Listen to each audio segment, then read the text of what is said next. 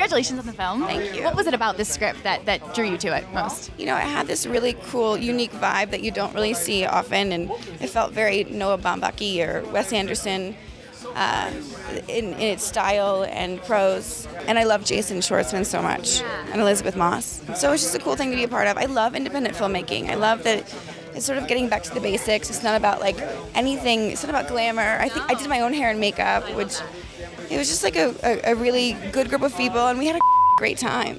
What was like a day? I have like the worst potty mouth ever. No worries. What was like the best day on set for you? Obviously working with such a great cast. What was something like a standout moment? I mean, every day was really fun and exciting, and we worked long hours, so it was just like taking off our shoes and like hanging out afterwards. Jason and I were in a hotel together. We shared a wall, so we would like knock on each other's door when we needed something. We shared a porch. What's the code? 2 knocks for... No, we just like would show up like knocking on the window. The day that I wrapped, they brought champagne to like everybody have like, you know, we're still working, like a toast this big.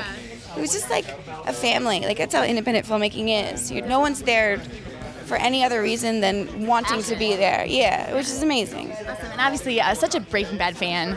For you, was it so fun, like watching your legacy live on throughout the 5 seasons? It was just like the gift that keeps on giving. It was such a fantastic show, and I'm so grateful to have been a part of it. It's like groundbreaking television, and everyone, you know, it did great things for my career, opened a lot of doors. And really, it was just the writing. Were you always shocked, or did you kind of like ever know what was going to happen, or were you always kind of just... I knew because I had signed up for an arc on the show, so I didn't know like the details, but I knew like where it was going to end. Yeah. I knew like there was a thing, it was going to happen. But I was just given great material and great writing, and that's a testament to Vince Gilligan and the writers and great actors to be. It was just an amazing thing to be a part of. It's so rare. Yeah, it's something cool to see it winning all these awards now for you. I mean, it's unbelievable. And Veronica Mars reunion, how was it getting back with the cast, would you say? I mean, it was as if no time had passed.